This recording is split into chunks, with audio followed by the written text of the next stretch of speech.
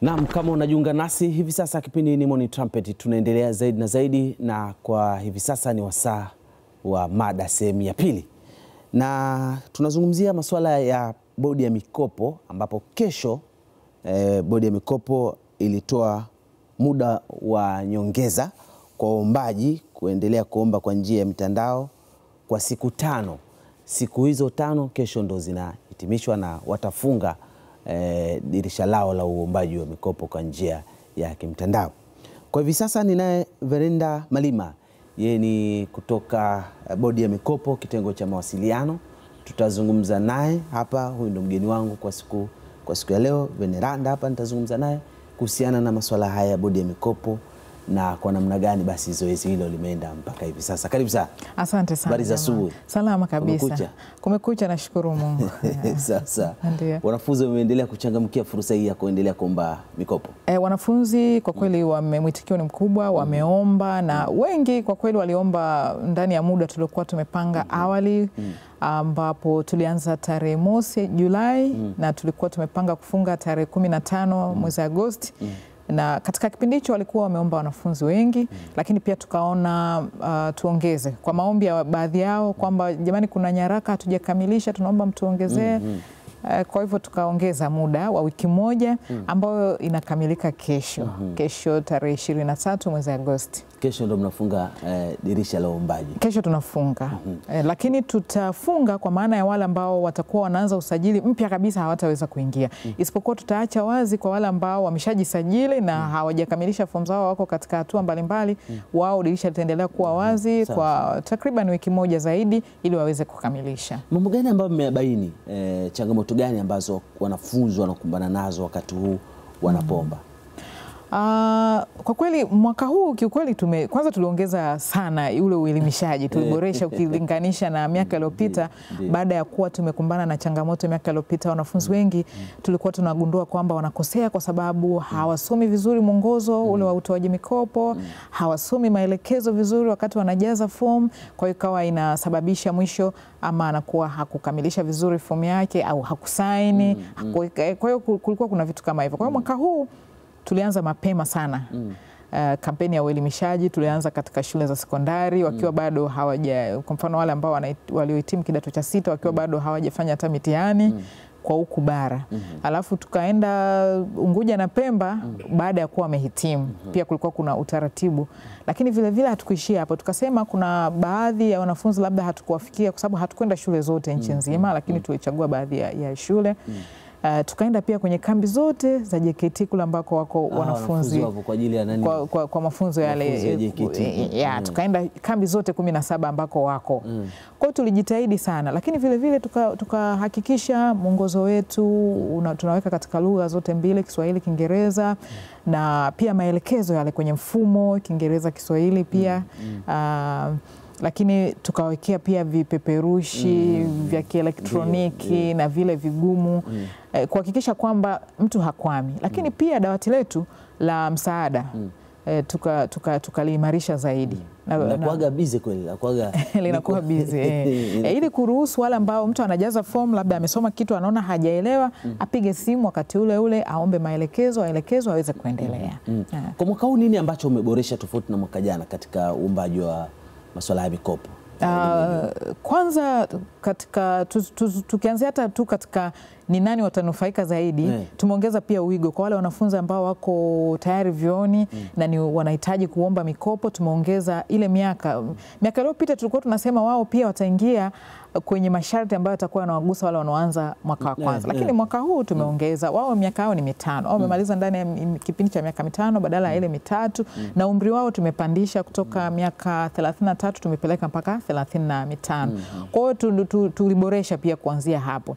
Lakini pia mwaka huu katika mfumo zile hatua za kujaza fomu tumezipunguza ili kumpa nafasi mwombaji asitumie muda mwingi sana kujaza fomu. Makadirio ni yapi ya wanafunzi ambao wataopata mkopo kwa mwaka huu wa mwaka 2019 2020? Makadirio ya jumla wanafunzi wote watakaopata mikopo kwa maana ya wanaoanza mwaka wa kwanza na wale ambao wanaendelea na masomo watakuwa 128,000. Na kati ya hao wanafunzi 45,000 watakuwa ni wa mwaka wa kwanza. Kwa hiyo na zaidi sana kwa sababu wao ndo sasa hivi tunawazungumzia na wao ndo wako katika mchakato. Tunatarajia hao wanafunzi 45,000 watapangiwa mikopo katika mwaka huu ambao tunasema budget pia imeongezeka. Budget imeongezeka sana. Mwaka huu budget yao itakuwa ni shilingi bilioni 450. Na iliyopita ilikuwa ni bilioni 427.5. Kwa hiyo ndio maana unaona kuna ongezeko la wanafunzi, lakini pia ongezeko la wanafunzi limetokana pia na ongezeko la budget. Budget mnakuwa mnaitenga baada ya kufanya utafiti na kujua makadirio ya wanafunzi ambao tunafanya makadirio. Kama nilivyosema, tunaangalia idadi ya wanafunzi ambao wanahitimu katika hizo sasa nafasi tofauti. Kuna hao ambao wa kidato cha 6, kuna wale wa stashahada, lakini pia kuna wale ambao wanaendelea. Hayo makadirio ndio yanatuwezesha kuweza kujua ni kiasi gani kitahitajika, na mapendekezo hayo tunayapeleka serikalini. Baadaye hiyo budget inapitiwa na inapitishwa. Lakini ni kutokana na makadirio ambayo tunakuwa tumeyafanyia utafiti. Vipi kwa wale wanafunzi wanaendelea, bado hamjafikiria kuwapa mikopo, wanafanya degree ya pili sasa na ya 3?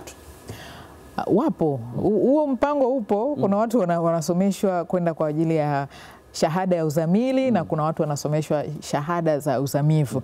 Lakini sasa ni kina nani? Hawa kwa sasa hivi ni wengi wao ni wahadhiri wa vyuo vikuu vya elimu ya juu, na lengo lao ni hilo kwamba sasa unajua wewe ukiwa ni mhadhiri tusikuache nyuma. Sababu kama unavyojua mambo ya kitaaluma, unaweza ukashangaa unaowafundisha wanakuwa wako mbele zaidi kuliko wewe. Kwa hiyo ndio maana ukawekwa pia mpango wa kuhakikisha kwamba wahadhiri wa vyuo hivi ambavyo wanafunzi pia tunawasomesha na wao wanasomeshwa.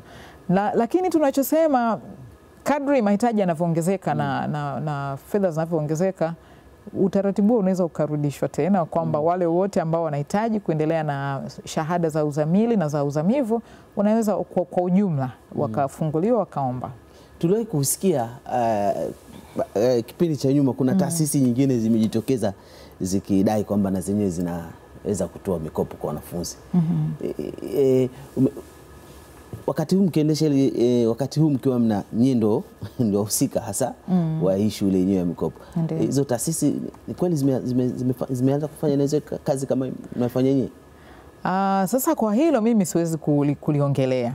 Mimi labda niongelee tu zile ambazo kwa upande wa serikali. Kuna taasisi za serikali ambazo zinatoa ruzuku.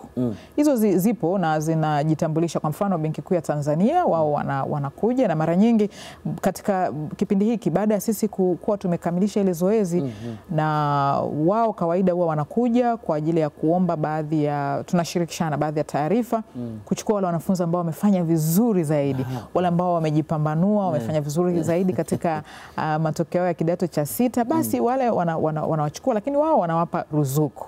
Lakini kwa taasisi zingine ambazo ziko nje kabisa ya utaratibu wa serikali, kwa kweli hilo siwezi kulisemea. Shukrani. Na wale wanaokwenda nje, wale wanaosoma degree za nje, na wenyewe wanapata mikopo hivi sasa? Kuna utaratibu. Serikali kawaida huwa inatangaza nafasi na ni kwa kushirikiana na nchi marafiki. Kuna baadhi ya nchi marafiki wa Tanzania, baadhi yake nikizitaja ni kama China, kuna Urusi, Cuba, huko Afrika kuna Msumbiji, kuna Algeria, baadhi ya nchi, kuna Misri. Hizi ni nchi ambazo zinakuwa na nafasi, na mara nyingi ni katika maeneo ambayo sisi huku tunaweza tukawa tuseme hatuna nafasi nyingi sana kwa ajili ya kusomesha kada hizo. Kwa wanatupatia nafasi, tunapeleka wanafunzi kule, lakini kwa utaratibu wa serikali. Na kwa hiyo serikali pia inatuelekeza ni vipengele vipi wanafunzi hao watahitaji kuchangiwa ili waweze kukamilisha katika ile scholarship ambayo wanakuwa wamepangiwa. Kesho ndo siku ya mwisho, unajua? Sisi Waswahili unatujua kwamba inapofika mwisho sisi Waswahili bwana tunaning'inia mkiani kule. Asamie Mswahili nakimbilia. Labda tuseme tu kwamba msisitizo wetu ama tuweke mkazo kabisa kwamba siku ya mwisho ni kesho, ambayo ni katika hizi siku za nyongeza ambazo tumeongeza kutoka tarehe 15 tukaongeza mpaka tarehe 23 ya mwezi Agosti. ni siku ya mwisho. Na mwisho huu manake ni kwamba kama hujaweza kufanya usajili, manake hutaweza kufanya usajili. Isipokuwa tutawaruhusu wale ambao wameshafanya usajili, wako katika hatua mbalimbali, wao waweze kukamilisha. Lakini kwa mtu mpya ukiingia kwenye mfumo wetu tarehe 24 mwezi Agosti, manake hutaweza. Hautaweza. Kwa hiyo leo unaweza kuingia. Leo unaweza kuingia, kesho unaweza kuingia mpaka saa 5 na dakika 59 leo ambapo wengi sana watu wengi sana watakuwa labda ndo wanatumia mfumo, wanatumia leo mfumo kwa kiasi kikubwa. Urahisi kwa wapi? Urahisi ukimaanisha wa jinsi ya kufikia mfumo? Sidhani kama kuna shida. Sidhani kama kutakuwa na shida sana. Wengi naona wameshajaza na wamekamilisha. Naamini hao waliobaki sasa sio wengi sana kiasi cha kushindwa kufikia mfumo. Pale tutakuwa mna idadi kamili ya watu na takwimu sahihi za watu watu ambao wameshaomba, watu ambao wamejisajili, tunasema kwamba ambao wamejisajili na kuomba wameshavuka 90,000. Kwa hiyo baada ya hapo zoezi litakalofuata baada ya kufunga hiyo kesho kutwa, baada ya kufunga hiyo kesho kutwa, kwa maana ya sasa tunaingia kwenye kitu kingine. Tunaingia sasa katika uchambuzi wa yale maombi ya mkopo, nani kaambatanisha nini, kwa sababu wakati mwingine kuna mtu kaambiwa hapa weka cheti cha kuzaliwa, si ajabu kaweka kitu kingine. Kwa hiyo ni lazima tuangalie hiki ni cheti cha kuzaliwa ambacho kimethibitishwa. Je, hiki ni kitambulisho cha mdhamini ambacho kimethibitishwa pia na wakili kwamba ni nakala halisi ya kitambulisho chake? Je, picha yake mwombaji inaonekana vizuri? Je, kama huyu mwombaji alidhaminiwa, barua ya udhamini ndio hii? Kwa hiyo kuna vitu kama hivyo ambavyo tutaviangalia. Na vyote hivi vitatuwezesha sasa kuangalia ni fomu gani ambazo baada ya huo uchambuzi pia bado tutagundua kama kuna vitu ambavyo tunahitaji viwekwe sawa. Tutawapa muda katikati ya mwezi Septemba, tutawajulisha wale ambao fomu zao zimekutwa zina upungufu wa baadhi ya vitu, dosari ndogo ndogo, waje wasahihishe ndani ya muda wa wiki moja. Baada ya hapo sasa tutaingia katika zoezi la kupanga mikopo. Na mikopo hii inapangwa, kwa mfano tutampangia Jamal, lakini tutakupangiaje mkopo? Tutakupangia kutokana na taarifa za udahili. Umepangiwa chuo gani, kusoma program gani, gharama kulingana na uhitaji wako ni kiasi gani. Na sasa bwana, gharama huwa zinatofautiana. Gharama zinatofautiana. Kwa nini sasa? Gharama zinatofautiana kwa sababu pia uhitaji unatofautiana. Kwa kila mtu anapimwa peke yake. Unakuta mimi labda nimeomba ni 100% kutokana na hali na mazingira na maisha yangu halisi ninavyojua, sipati kile kiwango. Unajua Jamal, ukiwa peke yako, mimi na wewe tukiwa hapa tukisema tujipime, kila mtu kama ni kitu fulani unaweza sema ile nini, kujipendelea wewe mwenyewe. Ndio maana tumeweka kipimo ambacho hiki kipimo ni kipimo ambacho kinakuwa hakina upendeleo, kwamba kinampima mtu kutokana na hali yake halisi kulingana na maelezo ambayo ameyatoa. Vile vile tunampima mtu kutokana na, kwa mfano, historia yake, anatueleza nimesoma shule fulani, gharama yake kiasi hiki, wazazi wangu hali zao ni hizi. Hivyo vyote ndivyo vinavyotuwezesha sisi kuweza kujua kwa uhakika mwanafunzi huyu uhitaji wake ni kiasi gani. Kwa kumbe mna vipimo vyenu ambavyo sisi hatuvijui. Mnavijua, viko wazi na vimetangazwa. Ule mwongozo unataja kila kitu, unataja mpaka king'amua uwezo ambacho kwa Kiingereza kimezoeleka sana kuitwa means testing. Kwa hiyo means testing ndio inatuwezesha kumkadiria mtu, na sio kumkadiria, lakini anakadiriwa kutokana na hicho king'amua uwezo chake. Marejesho yakoje sasa hivi? Ndio mko mna harakati marejesho yako vizuri sana. Nadhani tutapata muda mwingine, siku nyingine, kuongelea marejesho, lakini niseme tu kwamba kwa mwaka uliopita wa fedha 2018-2019 tumevuka tena lengo kama ambavyo tulivuka katika mwaka uliotangulia 2017-2018, na huu mwaka uliopita tumeweza kukusanya, makadirio yalikuwa ni tukusanye shilingi bilioni 157, lakini tumeweza kukusanya bilioni 183.